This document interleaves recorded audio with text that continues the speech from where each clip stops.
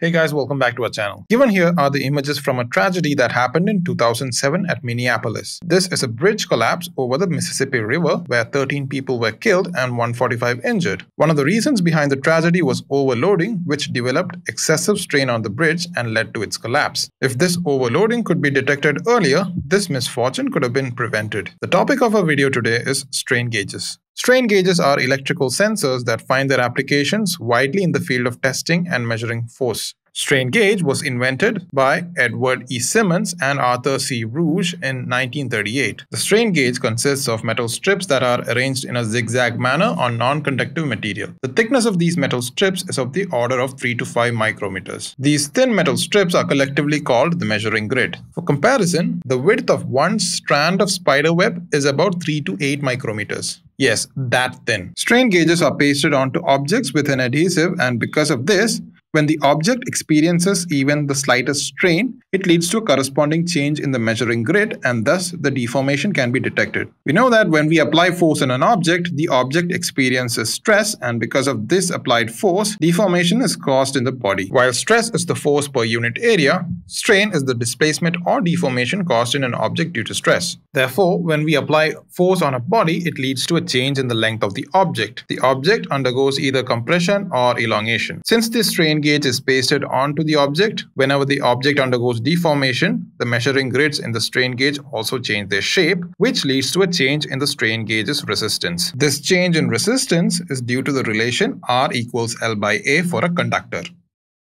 This change in resistance can be calculated by using a setup which is discussed further. If R is the original resistance of the strain gauge, then strain is given by the ratio of change in resistance to the original resistance of the strain gauge. Here epsilon is the strain to be calculated and G is the gauge factor. Gauge factor is defined as the ratio of relative change in electrical resistance to mechanical strain. In real life, the change in resistance is small and can only be measured with the help of a Wheatstone bridge. The Wheatstone bridge has 4 arms with one resistor on each arm. The resistor in one of the arms is replaced with a strain gauge. A change in resistance will lead to a change in voltage, and hence the strain will be calculated. When an object is subjected to a force, it can experience either tensile or compressive strain. These changes occur within the limit of elasticity. Now, when a strain gauge is placed on the object and the object undergoes tensile strain, there is an elongation in the object which is quantified by a positive change in resistance. Now, when the object is subjected to compressive strain, it shows a negative change in resistance. Thus, they can be used to detect both expansion and compression of the object.